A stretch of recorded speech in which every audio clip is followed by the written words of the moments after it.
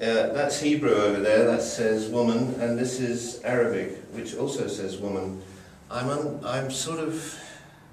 unhappy about the way women are treated by Muslims and made to wear, you know, the burqa and the hijab and stuff. But I'm also I'm not very happy about the way we treat women and treat them as sex objects. It's all a bit confusing in my head. I don't think I've achieved anything here. But it's sort of about all those things. But I can't figure out whether it's me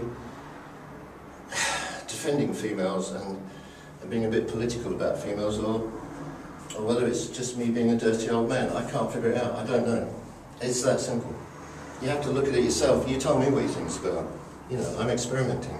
I don't know. It's big, it's in your face.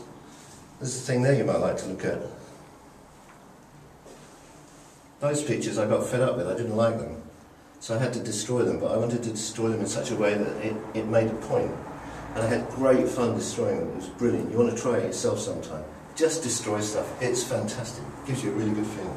I've been painting big stuff, commercial stuff for years, for pubs, clubs, all that sort of thing. That's how I normally work. Now, these days, I work with disadvantaged children. That's what I do now. And I really enjoy it.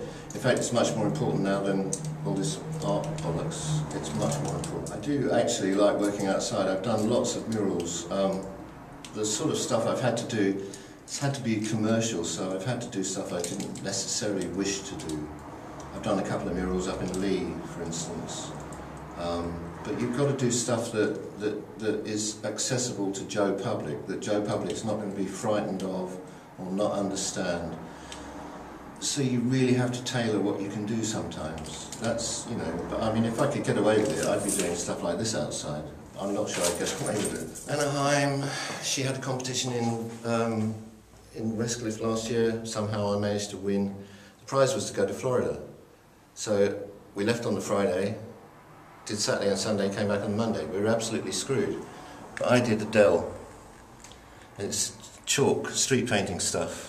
And that's, you know, that was brilliant. The Americans were fantastic, really looked after us.